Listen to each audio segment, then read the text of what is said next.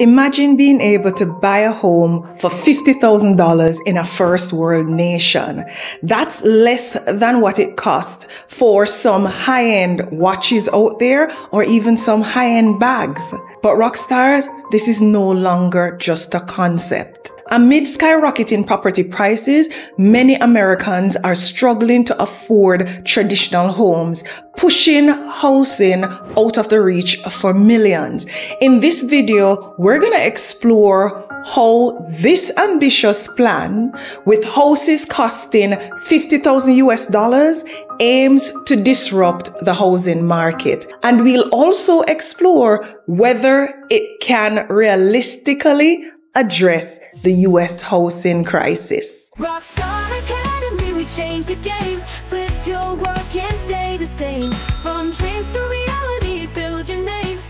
Welcome to the Rockstar Academy, and thank you so much for clicking play when this video popped up. Now, let me tell you what you can expect from this video today. First, we're going to talk about the vision behind this $50,000 house.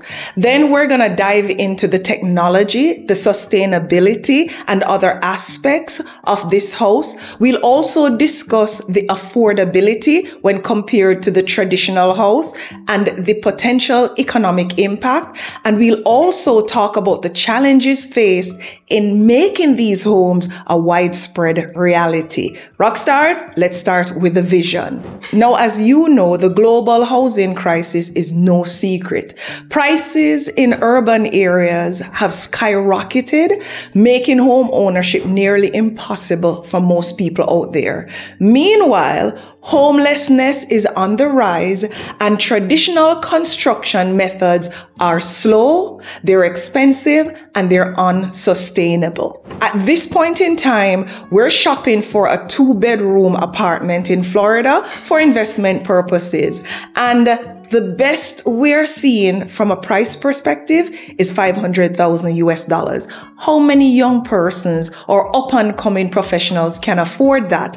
And I live in Jamaica. It's no different here either. There's this new development in Montego Bay called The Pinnacle. For a 2-bedroom apartment, you'll need to spend over $530,000 US.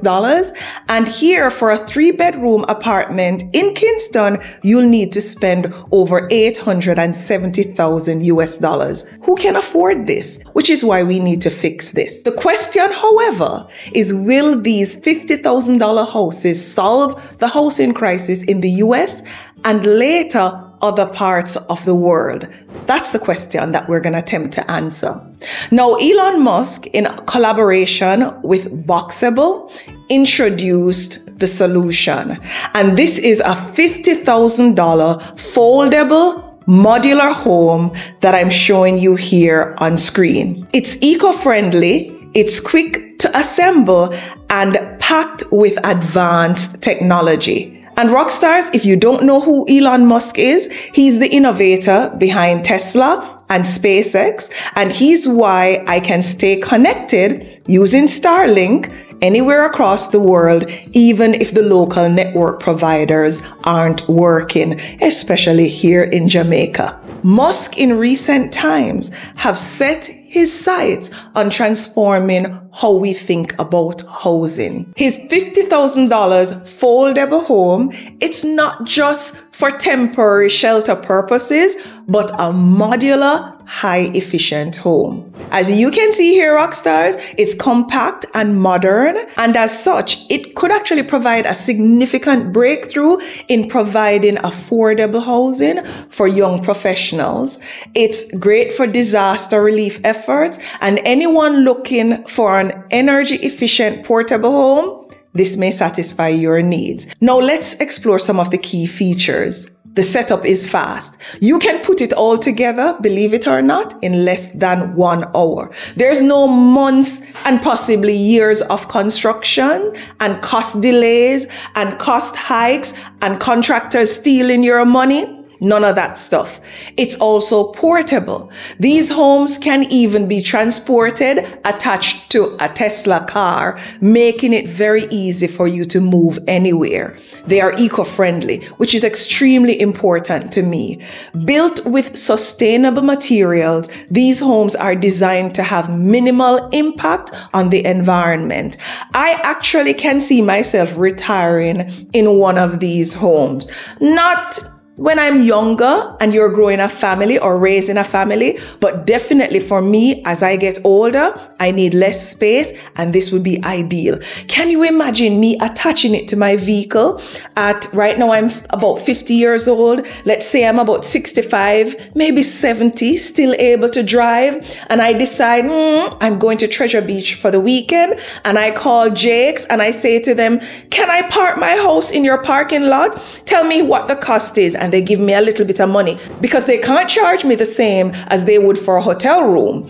And I just park it there in a safe place with security and I sleep there. And the next week I say, you know what? I feel like going to St. Mary, and I reach out to someone and I ask them if I can park it in their yard, and I pay them a little money and I'm in St. Mary sleeping in my own space without packing a bag and packing anything, because I'm not a big fan of RVs, and you don't see them a lot here in Jamaica because I'm claustrophobic, and those small bathrooms, I know it's gonna get to me, but I think I can tolerate these bathrooms here as they're a little bit bigger.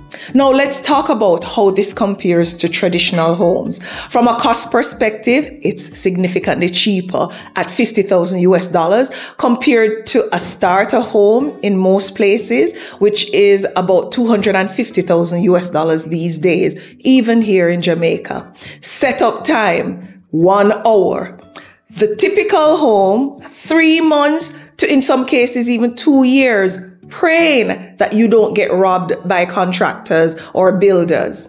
From an energy efficiency perspective, it's solar powered, so you will not be paying any electricity bills. And when compared to a traditional home, you're gonna have several bills to deal with, and usually your heating, your cooling, and your electricity overall are some of the highest ones. From a mobility perspective, it's transportable, as I just shared with me going from Treasure Beach to St. Mary overnight without unpacking a bag or repacking. Importantly, it's disaster resistant. Whereas for traditional homes, this vary. You saw what just happened in Florida and the Carolinas with the hurricane that just went through there. It ripped apart many of the traditional houses. Now let's talk about a practical example. Imagine buying a traditional home for $300,000 with an additional $200 per month in energy utility. Over 10 years, that's $24,000 that you're gonna pay in electricity or in energy cost. And with Musk's home, you save on energy from day one. This for me, Rockstars, is very impressive because even this house that I'm sitting in, it's solar powered. So I would love for that to be a feature of anywhere that I choose to live. And if you're wondering, I wonder if Elon Musk is paying Odetta to see all these things. Absolutely not. I'm just sharing based on something that got me excited, and I think I can help you to get excited about it. It may not work for you. You may think it's too small, or your pride may be in the way because you want to live like the Joneses, and you can't do that in a modular home, and that's okay. To each his own. I believe, however, that at the start of my life, I could have lived in a home like this, and definitely closer to the end of my life, that would be the ideal place for me to live. And you may be able to identify or relate. Now let's talk about the technology and the innovation. What sets this house apart? The technology behind these fold-in homes is both groundbreaking and simple. It's constructed in a prefabricated factory, and this design helps you to reduce construction costs and time. When the house folds out, it actually is transformed into a fully functional living space. And despite It's small size, it's loaded with the latest energy efficient systems. So let's talk about energy efficiency. One of the biggest draws to this particular house is the solar powered capabilities that come with every single one. It is powered by Tesla's Powerwall, storing energy generated from the home's solar panels, obviously, and homeowners can potentially live entirely off the grid, which means, like I said earlier, you won't even need to pay an electricity bill, and this will reduce or eliminate your monthly cost. From a sustainable living perspective, these homes also focus on sustainability with advanced insulation and renewable energy technology, ensuring lower energy consumption. Musk has always championed eco-friendly solutions, hence the Tesla. So I'm not surprised, but these homes are also designed to align with those values, offering a blueprint for zero carbon living. Now, Rockstars, nothing is perfect. So let's talk about some of the challenges. There are zoning laws and there's also public perception. Now, from a zoning law perspective, as promising as the solution seems, there are actually significant challenges that Musk and Boxable will need to overcome. One of the biggest hurdles is navigating the different zoning laws and building codes across multiple states throughout the US. Many regions have strict regulations regarding modular or foldable homes, making it extremely difficult for them to roll out this on a large scale. Now, as it pertains to public perception, which is another challenge, many modular homes still carry the stigma of being temporary or low quality.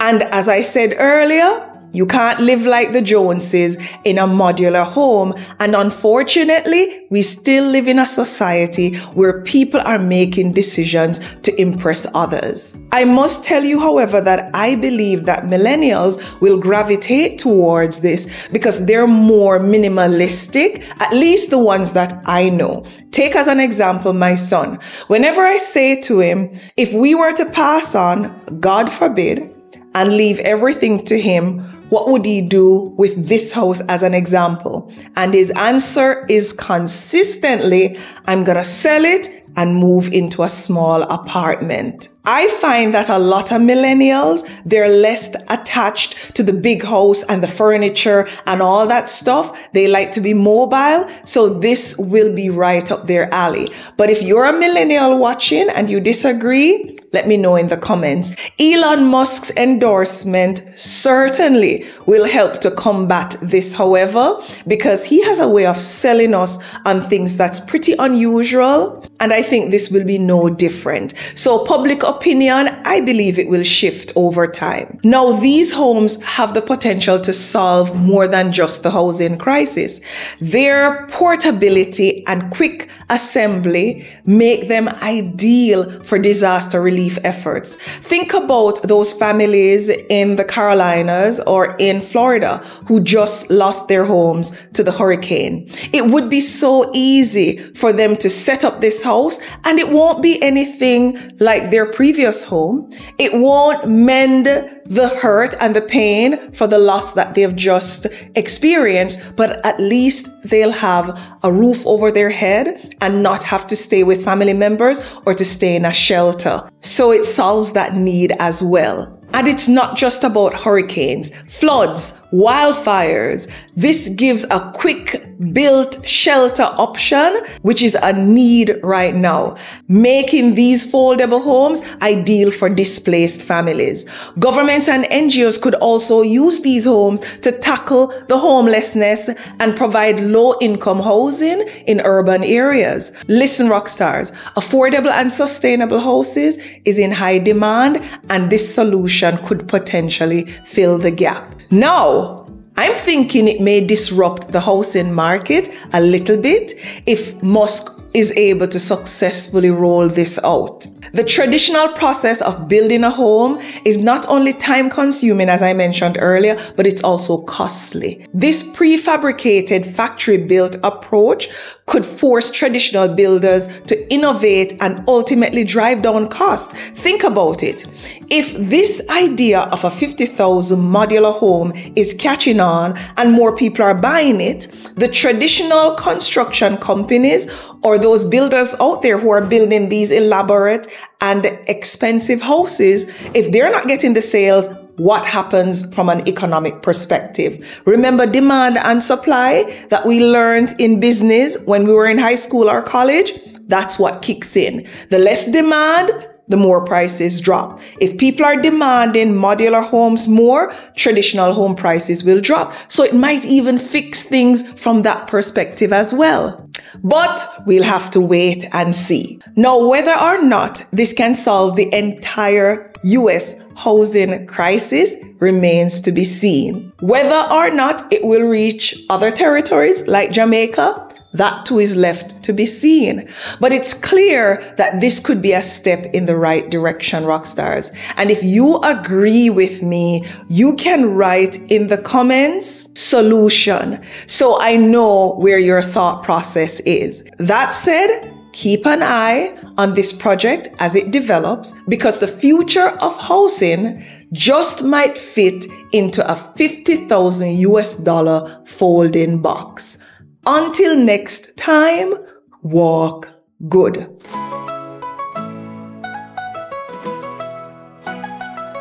Hey, it's so